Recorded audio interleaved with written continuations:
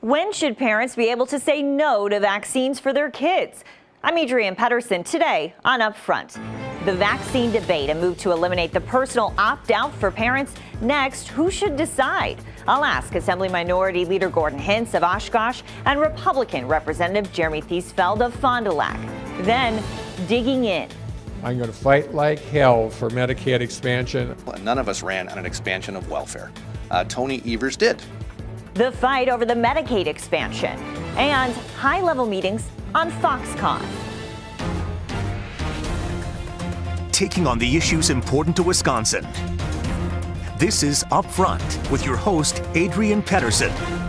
Thank you for joining us. I'm Adrienne Pedersen, and this is Upfront. We're facing the most serious outbreak of measles in the United States in almost 20 years.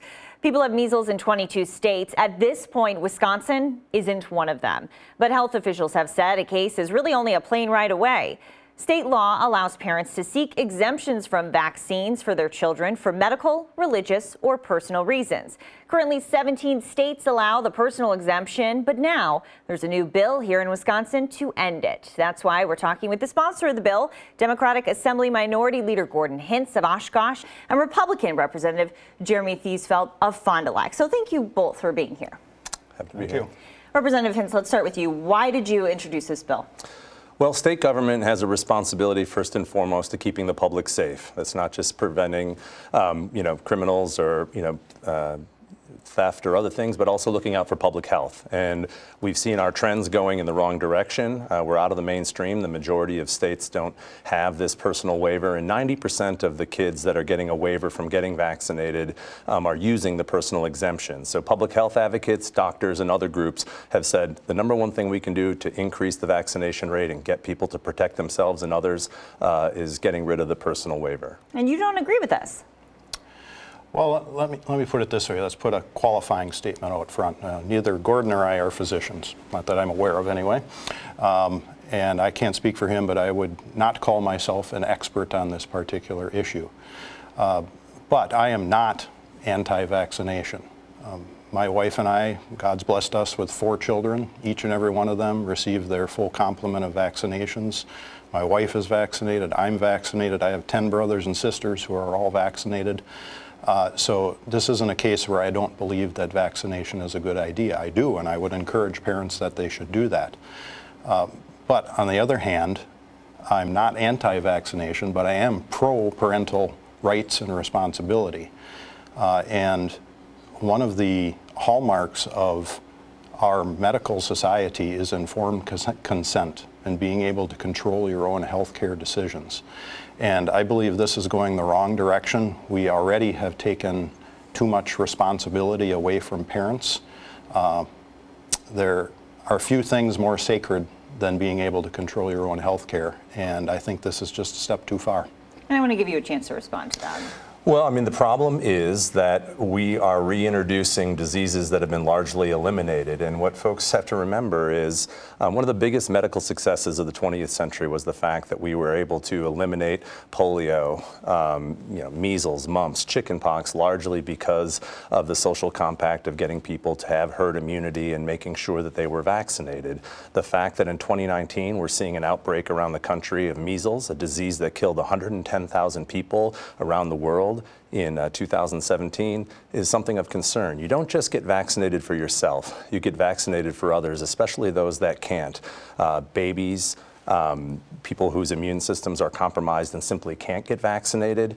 And we are seeing pockets around the state of as low as 70%. And given how people travel, interact, go around the world, there's an interconnectedness that really makes it actually far more risky and infectious in terms of the risk than we had in other places. We're just pushing forward a bill that is mainstream in other states where they have higher compliance with vaccination rates, and it's the right thing to do. What do you think about the theory that, Representative, it's a parent's choice, but then not getting your child vaccinated is really possibly making a choice for another person's child? Well, as a parent, my responsibility is toward my own children. And if I feel that something is going to negatively impact my child in terms of a medical decision, I ought to be able to maintain that right to do that and to make that decision.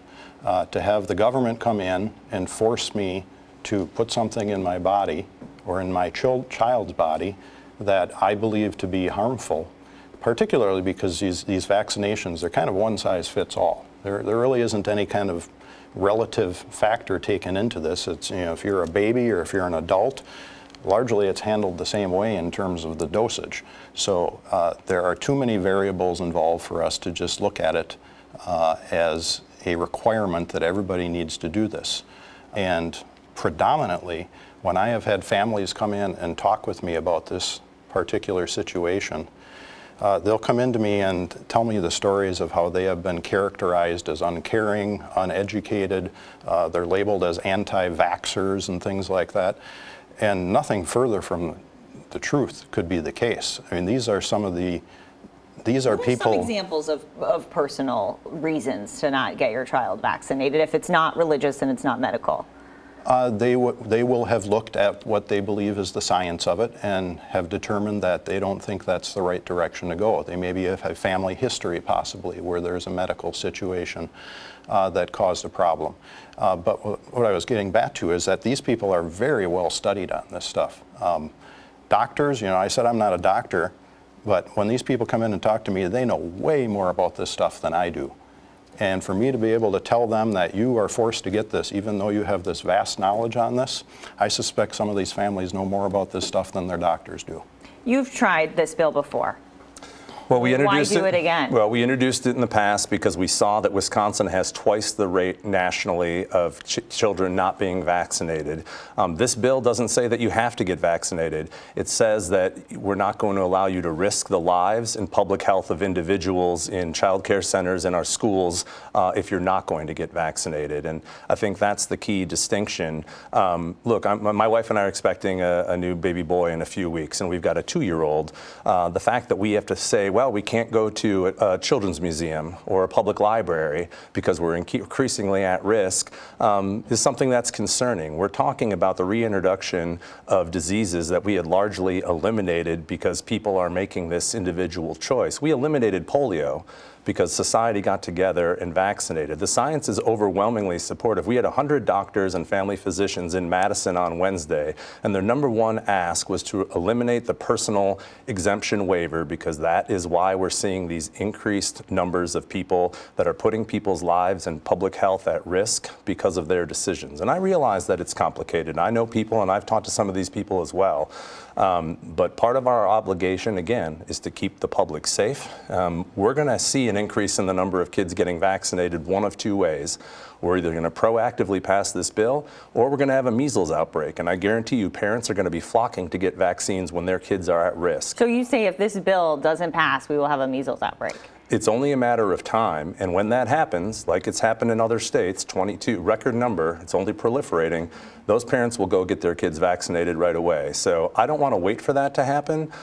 We've got good bipartisan support because I think people recognize that the science is there, that public health is at risk, and you don't just get vaccinated for yourself, you get vaccinated for the good of everybody. Do you think it's that serious in terms of if No, kids I don't get vaccinated, there will be an outbreak here? We've had the term was mentioned earlier about herd immunity. When vaccinations first started back in the 50s and 60s, the herd immunity factor was considered to be somewhere in the area of 55%.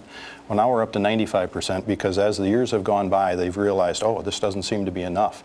That just hints to the fact that this is, while I agree with the science, and I think that the benefits do outweigh the risks, I'm not going to make judgments on other parents who have studied the issue and feel differently than I do. Are you talking to any of the medical groups who are endorsing this?